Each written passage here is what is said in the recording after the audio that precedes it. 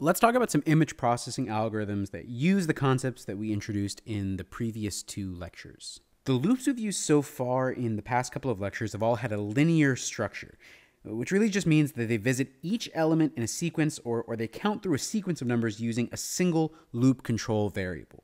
Okay. On the other hand, some image processing algorithms actually just use a nested loop structure so that they can traverse the 2D grid of pixels.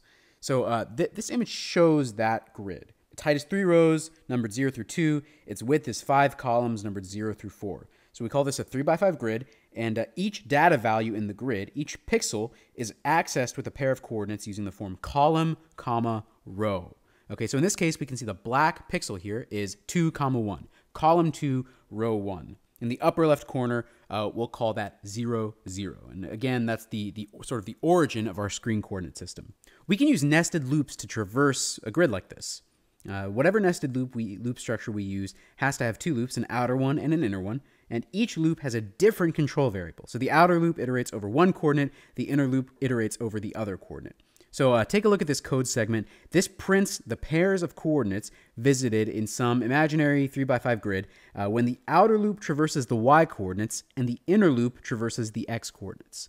Okay, so the outer loop traverses the y coordinates, the inner loop traverses the x coordinates. That means j is traversing y, I is traversing x. And we can see the printed output here is 0, 0, 1, 0, 2, 0, and so on, all the way to 4, 2. So this loop marches across the row in the grid and prints the coordinates at every column in that row, and then it moves on to the next row. We'll call this a row major traversal, We can use this kind of traversal to visit every pixel in the image. So you can see right here, we're going from y from 0 to the height, and x from 0 to the width, and we're going to do something at every pixel in this image. So now that we have those nested loops, which we can use to traverse every pixel in the image, now that we have that under our belt, let's talk about a couple of different things we could do. So first, let's consider an algorithm that builds a new image from an old one. Now to do this, you could create a new blank image of the same height and width as the original, but maybe it's often easier to actually start not with a blank image, but with a copy of the original. So the most obvious way you might do this is this line of code right here. AP image, new image equals old image. This, however, is a mistake. Instead of ending up with 2 separate images, we actually now have 2 names, old image and new image, for a single image object. Fortunately, the AP image class actually includes a clone method for creating copies.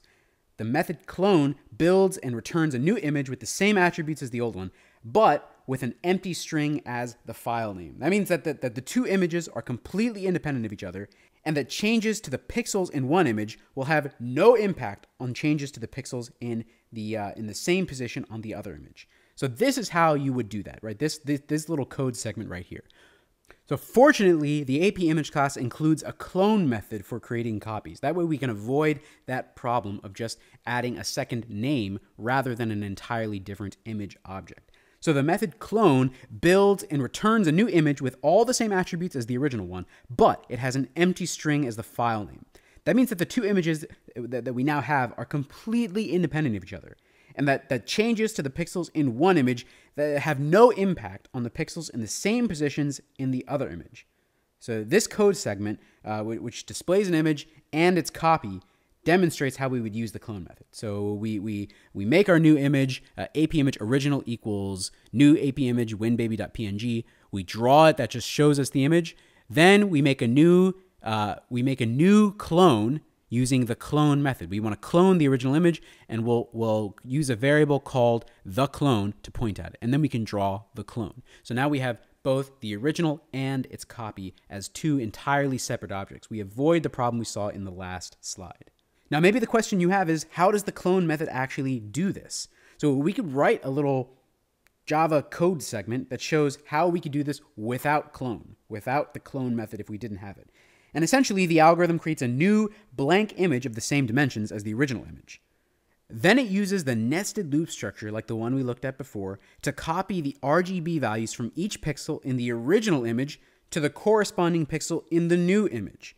So here's some code for this algorithm. Right, we start with a width, we get the height, and then we create a new image called the clone.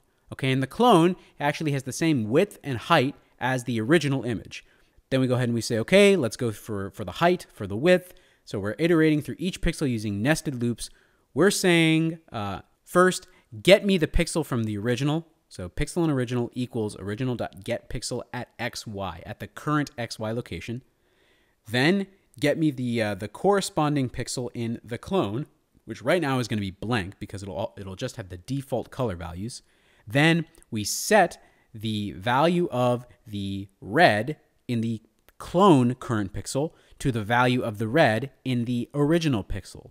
Pixel in clone.setRed, pixel in original.getRed. So we're getting the red value in the original, setting it to the red value in the clone. And we're doing the same for green and blue as well. So now let's be clear. This algorithm transfers the integer red, green, and blue values from the original image to the new image. We could actually take a simpler route of transferring pixels instead, and then the two images would actually share the same pixel objects. So what that means is we could say, get the pixel from the original value and set it to the pixel in the new value. So now we have the same thing we had before in 2 slides ago, where we have one object, in this case it's a pixel object, a single pixel object that has 2 names. That means that if I were to change the colors in one of the pixels, that same change would show up in the other image that uses that pixel, which is probably not what you want. Here's another neat little one. Right? When artists paint pictures, oftentimes they sketch an outline of the subject, right, in pencil or in charcoal or something like that. And then they fill in and color over those outlines to actually finish the painting. So edge detection does the opposite of that. It takes away colors, like all the full colors, to uncover really just the outlines of the objects represented in the image. And this is a really critical thing. I'm sure if you've used Photoshop ever, you've seen that this is something we often want to do if we're doing digital image processing. One really simple edge detection algorithm just examines the neighbors below and to the left of each pixel in an image.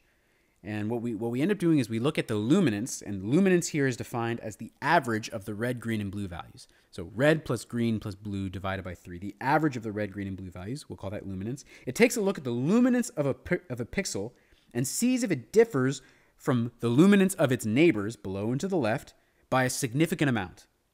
And if it does, if it differs a lot, then we've detected an edge in the image, and we set that pixel's color to black. Otherwise, if it's not an edge, you set the pixel's color to white. Now, one important thing is we make these changes to a new image object, not to the original, because we don't want to overwrite the information in the original object, because we need that information intact for the next time when we go through those pixels again for later passes of the algorithm through the loop. So in this example, this is actually the opposite of what I just said in terms of white and black. This is setting the edges to white and leaving everything else as black. But the algorithm we'll look at does the opposite. It sets the edges to black and leaves everything else as white. So the test program we'll look at inputs an image file name and an integer from the user. That integer is a threshold. Okay, that lets us experiment with different thresholds of the luminance, how sensitive we want the program to be. And then it'll display the original image and the new image.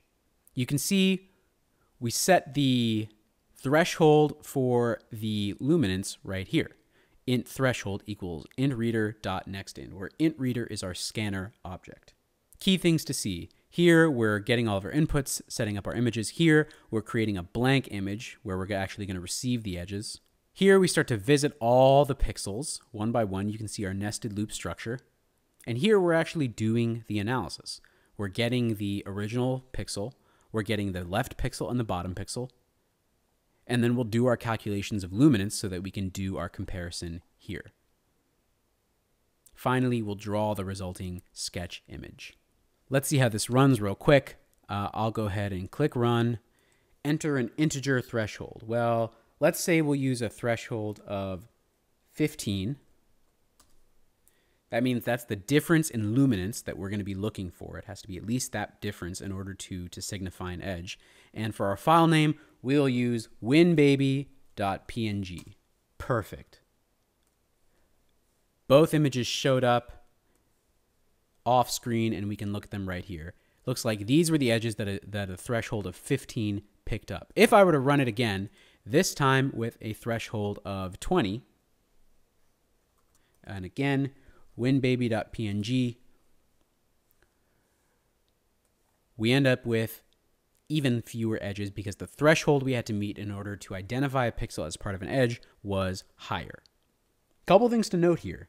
The outer loop actually terminates at the Y position height minus 1 because bottom pixels are examined at position Y plus 1. And the inner loop starts at the X position 1 because left positions are examined at position X minus 1. So we don't want to actually try to access any pixels that are outside of the bounds of the image. So we have to constrain where we start and end our loops at.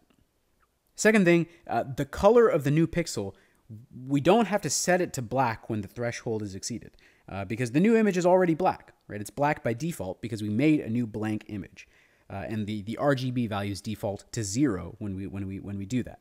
So the new pixel's only changed to white when the threshold is not exceeded. Okay, we'll talk briefly now about two algorithms that I'll leave it to you to implement if you'd like. The first is for reducing the image size. So we might think of size as the width in pixels by the height in pixels. And if we reduce that size for a particular image, it can help with a lot of things. I mean, just imagine loading an image on a website. Right? If you have fewer pixels to load, the image is going to load significantly faster. And if you could reduce them in such a way that it didn't lead to a really highly noticeable loss in quality, you're in a good situation. So here's a very crude algorithm for how you might reduce an image size by a factor of n. If you have a source image whose width and height are W and H, you create a new blank image whose width and height are n times smaller than that. So as an example, if you want to take a 10 by 10 pixel image and reduce it by a factor of 5, you'd create a new 2 by 2 image. Okay, that's 5 times smaller than the original width and height. Then you'd copy the color values of just some of the original pixels into the new image. So as an example of this, if you wanted to make an image that was smaller in size by a factor of 2, you'd make a new image that's half as big, and then you'd copy color values from every other row and every other column from the original image to the new image. Now that's really crude. That's not a great algorithm, but it does get the point across that at some point you have to discard or condense some information in order to reduce the image size. Now fortunately, as you make an image smaller and smaller, the human eye is less and less able to actually detect the changes that you made. But at some point you will notice a difference. Things are a little bit the opposite when you're enlarging an image. So if you want to increase the size of an image, you have to actually add pixels and add color information that wasn't there to begin with. So what you really want to do then is approximate the color values that pixels would receive if you took another sample of the subject at a higher resolution. So if you had another image, another starting image that was of better quality, that had more pixels per unit of area. This can be kind of a complex process because you have to blend the new pixels that you add in with the old pixels that were already there. I'll leave it to you all to look up and think about some image enlarging algorithms. Now, all the sample programs we've talked about in the past couple of lectures have allowed us to view an image in a window. Okay, and although it's often handy for us to be able to do that, to be able to draw images in a window and look at them, you can also develop programs that just load an image from a file, do stuff to it, transform it somehow, and then save the image back to a file. And in fact, sometimes we'll want to do that because it's quicker, or it's easier, or we're doing things to a whole batch of images. Now, normally, these programs that we've been using, they terminate in a special way. They've terminated when we close the image windows that pop up. Now, in this case, because we're going to run a program that doesn't actually make a new window for us to close, we have to use the system.exit0 line of code right here. And system.exit0 will actually end the program for us without having to manually close a window as we have had to do in other programs. So you can see here, we have a scanner object, we prompt for a file name, we make a new image of that file, we convert it to grayscale, and then we save that image. We're saving it to the same location, so it's actually going to modify the file itself. And finally, we print a message, hey, this image was converted and saved, and we exit. Notice we're not actually rendering the image. We're not drawing it for the user. So let's run this real quick, and we'll check to confirm that it did, in fact, convert our image to grayscale. I'm starting with an image winbaby2.png. Now I've changed the name of the file because I don't want to overwrite winbaby.png. So winbaby2.png is my source file. Let's go ahead and run this. Promises for the name, great. winbaby2.png tells it it's run the program. Now let's open up the file just to confirm that it worked. WinBaby2 is now grayscale. Perfect. Okay, before you close up shop, you want to be sure you can handle these couple of ideas. First, traversing a grid using nested loops, a 2D grid. You want to explain why you need to use clone for objects rather than just saying AP image, new image equals old image. What's the difference there? If you can, write a code segment that draws a blue border around the edges of an image. So I don't want you to overwrite the edges of the image. I want you to create a new image with the entire contents of the original image enclosed in the border, like what you see right here. You can make that border however many pixels in thickness you would like, but I don't want you to overwrite the image at all. I want you to take the whole image and encase it in the blue border. Think about how you would write some code that creates a grayscale copy of an image and a black and white copy of the image, both leaving the original image unchanged. We don't want to edit the original image at all. And finally, be able to talk me through a simple edge detection algorithm like the one we looked at today. Fantastic.